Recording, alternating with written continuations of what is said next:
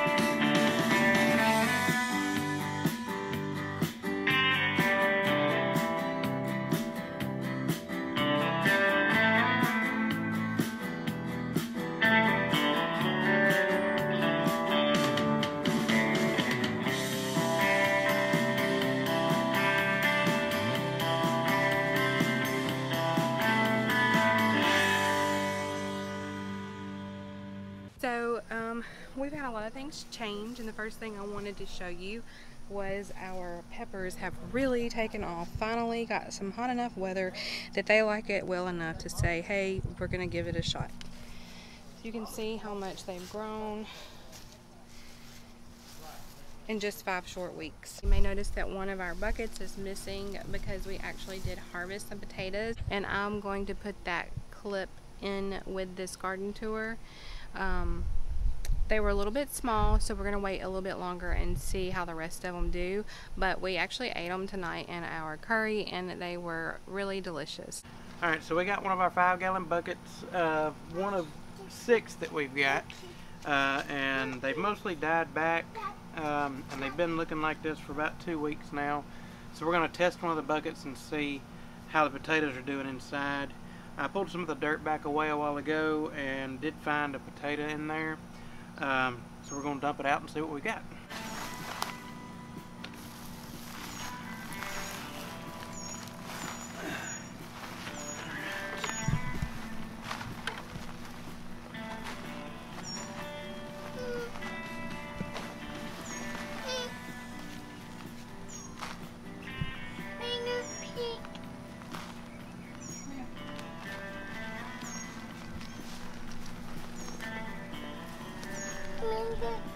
We've got a few.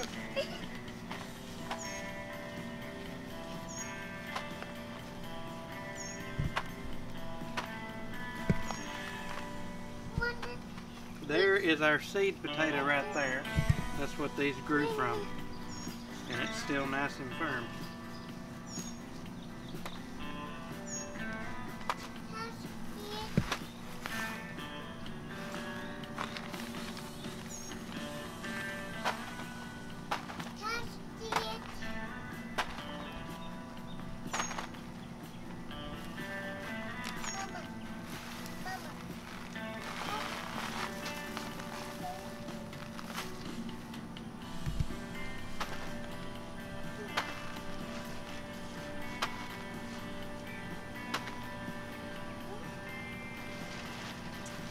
Don't think these were quite ready just yet, but we're gonna cook them up and eat them anyway.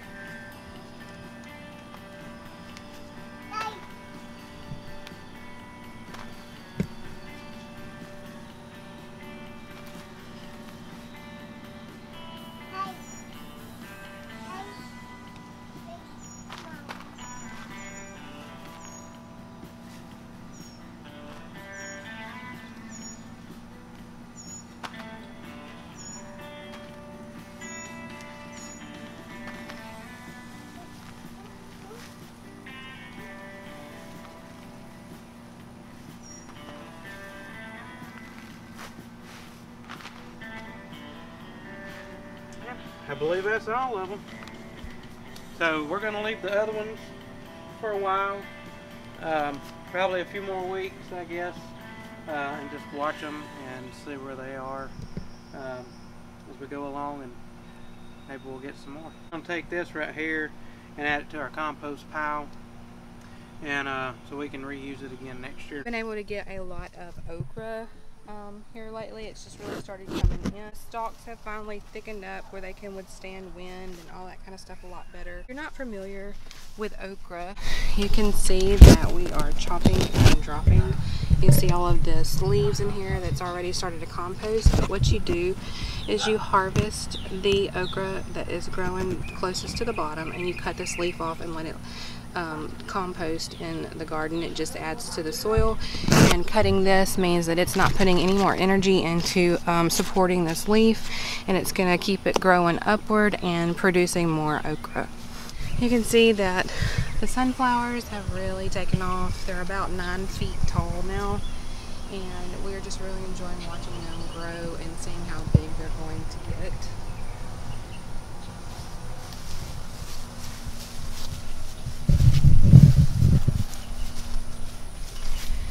So I got to get down here where the sun is not in my eyes. I know that you remember in the previous weeks me talking about all the rain that we got. Our tomatoes were struggling with all of that rain, and now that it has settled down, they are trying to pull through, and we're replacing what we have to as we go. We have gotten several tomatoes off of our vines, so that's always a good thing, and we're just going to keep replacing what we can and seeing how long we can keep it going before frost. You can see that we have yard-long beans coming up, and they are actually starting to grow, which I'm pretty excited about because this was an experiment to see if they would come up, because it is said that you should not companion plant sunflowers with peas or beans because it inhibits the growth, sort of like a black walnut tree does. Like, it puts out a chemical, and supposedly other things are not supposed to be able to grow around it. It's okay to companion plant sunflowers with tomatoes. They say not to do it with peas or beans, but we thought, you know what, we didn't really have any other place to put them. We're going to run an experiment and see how it goes, and so far so good. So you can see the mess that we have here. This is where we just replaced one of our tomato plants with a heirloom purple Cherokee, and maybe it'll be healthier. You can see that it's got nice, beautiful, pretty green leaves. They're not all dried up and curled like some of the other tomato plants. So that's just, like I said, we're replacing what we can. And we started that from a sucker. Yeah, oh yeah, this one was actually started from a sucker, and if you're not familiar with how to do that, whenever you're looking at the tomato plants, you can see, like, here's like the stem right here, and it comes up, and you have this branch that came off, and this little piece that's in between the main stem and that branch is known as a sucker, and you can pinch these off, maybe, and whenever you put this in a cup of water, it will actually grow roots, and then you can put this in soil and start a brand new tomato plant without having to start it from seed. It's just basically cloning the plant, and it is so much faster than starting from seed, especially whenever you're having problems like we have been with needing to replace tomato plants that we're having to pull out. We don't have to wait for them to start from seed, Mama. And we can just clone what we have. Mama. Here are our rattlesnake beans, and they are making their way up the trellis, wrapping around nice and tightly, and we're looking forward to continuing to watch these grow. And we have actually finally had some of these center cut squash, and they are super delicious.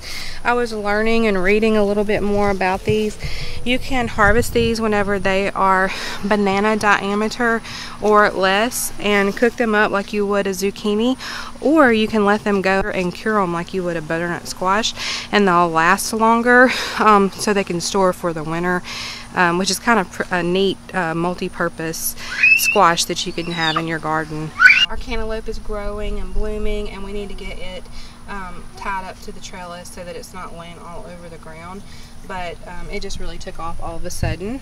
And you can see this butternut squash, it is really good. We've got a ton of butternut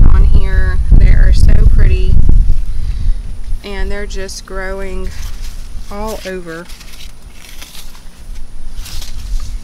And we have really cut this thing back too, and it is just a very prolific grower. We have some flowers that we planted from seed. I've got them planted interspersed throughout here, and we really don't remember what is what, so we're just waiting to see what kind of surprise that we get.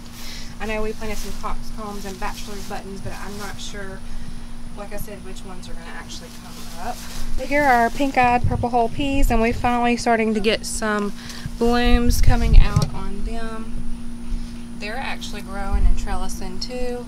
These are a bush style, but they are putting some runners out, and we have them pinned back as best we can away from the trellis.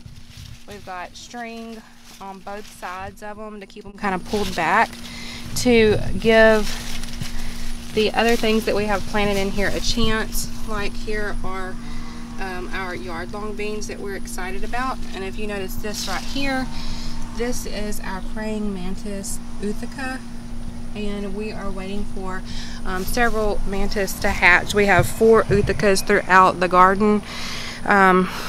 We had tried to hatch out 3, but they ended up being duds because we had over 75-degree temperatures for several days in a row, and we felt like they should have hatched in that time period, so we cut them open and they were all duds.